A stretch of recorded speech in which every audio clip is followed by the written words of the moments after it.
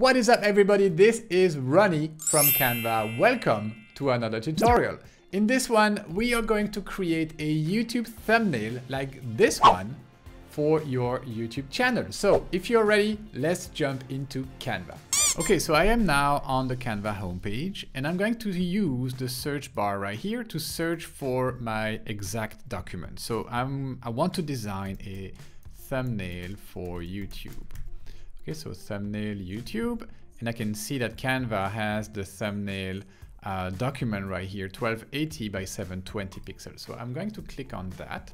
So from here, I can go two different directions. I can start with a template, or I can start with a blank canvas. For this tutorial, I'm going to go with the blank canvas. All right, so this is my document and I am ready to start creating. So I have this idea in my mind. I want to promote my new video, which is about teaching kids to paint from home, because you know, kids are bored nowadays, they are at home, they don't go to school, and well, you need some activities to keep them busy. So I want to create that thumbnail for my new video teaching kids how to paint from home. All right, so I will need, of course, some nice lively colors for kids. I will need some photos of kids, etc, etc. So I'm going to start by finding the relevant photos, okay? I kind of have this idea. I want to put my photos into different shapes, but some kind of irregular shapes. I don't want the square or the triangle shapes. Let's see what we have here in our grids. Maybe not grids, but shapes. Let's see, frames, sorry. So what I'm looking for is frames. So I like this one, a regular one, but I would love to see something more like rounded, like these ones. So I'm going to use this one.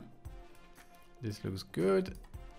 I'm going to make this bigger because I want to insert my main photo in here, making sure it is centered, and maybe a secondary one. So that was this one. Maybe I use this one, make that smaller here and use it kind of like that. Okay, so that will give me a good base already for my design. Okay, so now I have my frames. What I need to search for are some photos. So I'm going to switch over to my photo tab right here, and I'm going to search for kid art classes. Kind of like this. This is nice. Let's see if I can work with this. Yeah, this is nice. Okay, so what I want to do with this, not put in my frame right now, because I want to use the background remover, which is a pro feature. You will need to have a Canva Pro account. So once you have your photo selected, just click on effects and then background remover here. Should be the first effect. Once you have your photo selected and click on effect, just click on the background remover. All right, so this is what I have, which is not bad. I can see some little remainings here of my photo at the bottom of this, but this is no biggie because I can crop it like this and there. I want to make this kid slightly bigger to about here. So this is quite cute. And I like the fact that she's a little bit on top of the other shapes right here.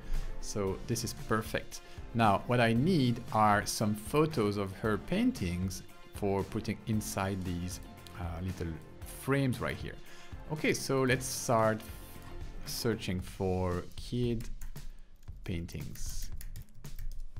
This is perfect. So I'm going to use this one right here, and I need something else.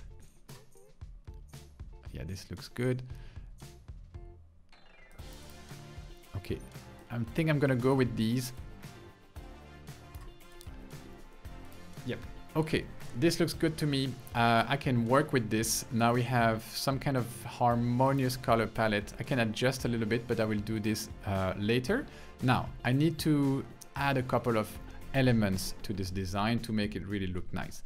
First, I'm going to be adding a background here, a background color. Okay, so I could use some of the photo colors. So photo colors, for those of you who have never seen this feature, is when you have photos inserted in your design and you click on the color box, Canva will kind of extract the 5 dominant colors from each of your photos and show them to you here. So I have the little girl and I have the hand painting here. I have all the dominant colors. So I could use one of these colors, but I want more contrast. Maybe I want like a very pale yellow or warm yellow actually could be nicer, but that's a little bit too close to the shirt, the color of her shirt. So let's see if I can tweak this yellow color to have it slightly lighter. Yeah, paler like this, something like this would be nice. Let me see. I want kind of a pastel yellow. Okay, this could work. This is nice. And yellow is actually a good color, I believe, for YouTube because it attracts the attention, it attracts the eye. Yeah, it's a nice color to use for your thumbnails because you want your thumbnails to catch people's attention, obviously. So now let me show you more tricks here to make this overall design pop more.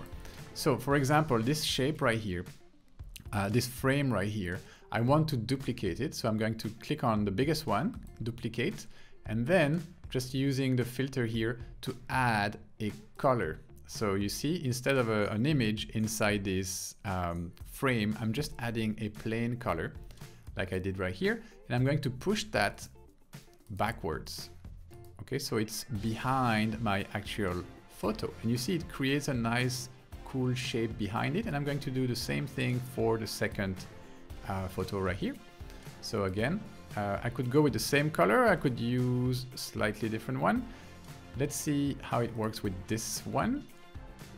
Maybe give it a little bit of transparency and push it back. So position, push it backwards like this. So now you see I have my two kind of shadows of each of these frames, but I'm not entirely satisfied about the color of this one. So I could go maybe with the red that she has on her hands and push that back to 100%. And I'm going to push that even back more to the back like this. Okay, this looks decent. So what I can do here, I can go slightly less like this. So I don't have anything here behind her hand. Okay, that looks good. It starts to really resemble a thumbnail right here. What else could I do here? So I could do a couple of more things. For example, let me show you. You know how often on YouTube you have these thumbnails with kind of like a glow around the people, like their faces or like a silhouette around them. So we're going to try to reproduce this. So in order to do this, you have to click on your photo, you will duplicate it, and then I'm going to apply an effect, which is a duotone. Okay, so I'm going to click on this. I will need to connect the duotone effect. And now if I click on see all, you can see all the different duotones here. So let's go for a white silhouette. Okay, so if you want white and you don't see white here, the trick to get there is just to select any of these. So I'm just going to click on fuchsia for now. It doesn't really matter, but what you need to do is to then click on the settings right here. Okay, so I have the settings and I will put both colors to white. So first and the second, both white, and I will apply my effect. You see, this is how it looks like. And then the next thing I'll do is to blur that effect, to blur that silhouette. So for that, I'm going to go to my adjust button and add some blur. And I can do this slightly bigger. And now I have this glow right here that I can push backwards. You see, so I have this white glow on this side, which is nice. I'm going to duplicate that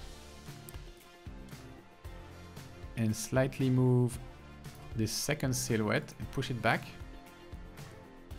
and then duplicate one more time and push it all the way to the other side and push it back.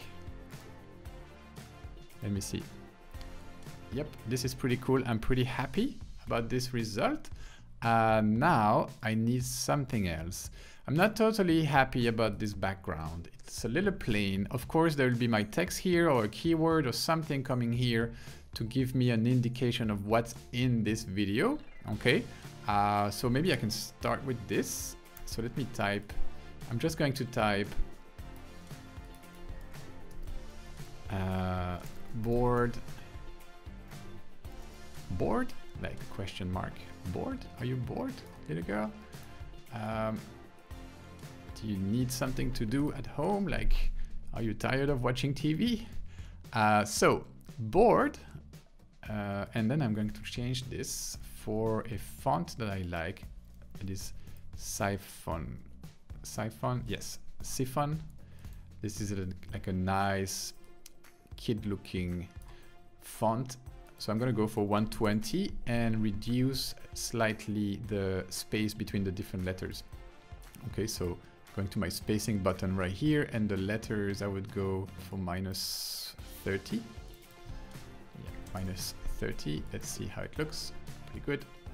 All right, so this is good. I'm going to go for a yellow, and I'm going to copy this with the duplicate button here.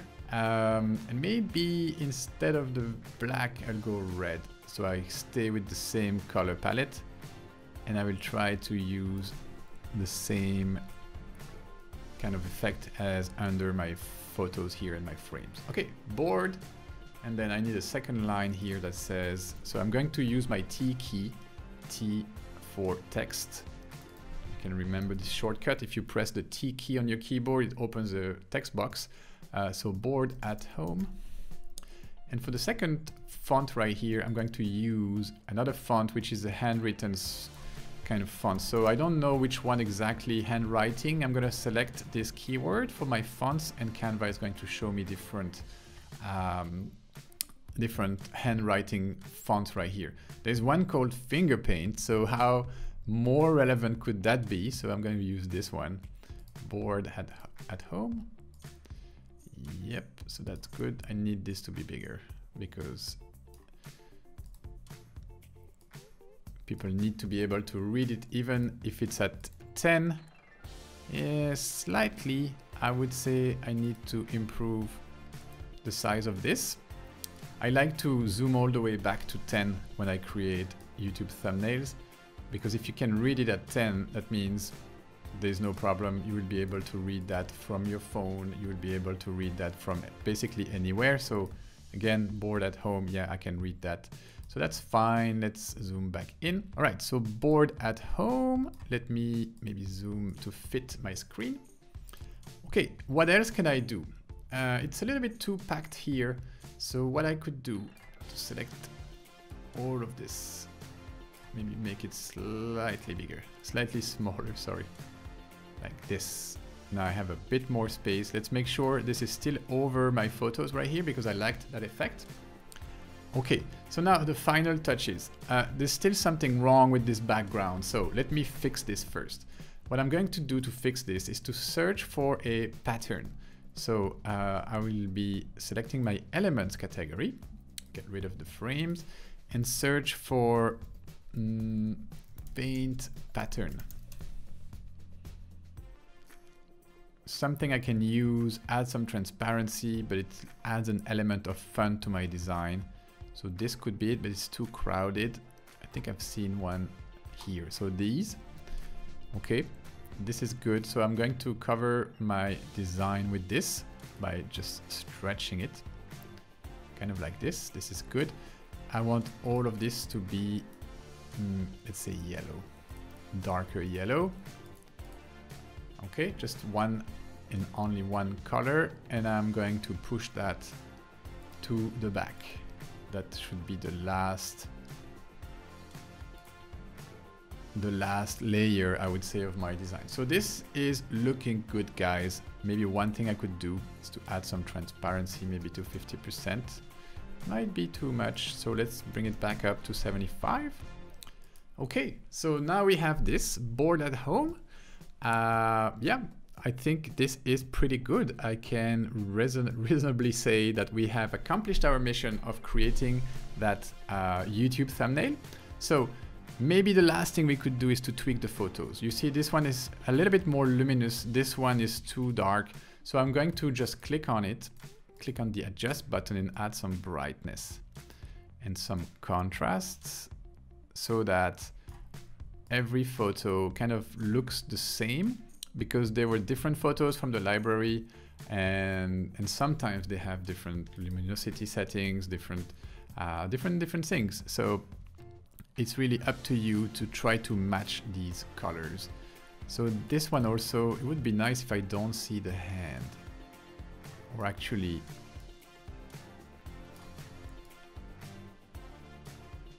let's see. Yeah, this looks good. All right, so I'm happy with this. Maybe a little bit more luminosity on this one as well. Just adjust.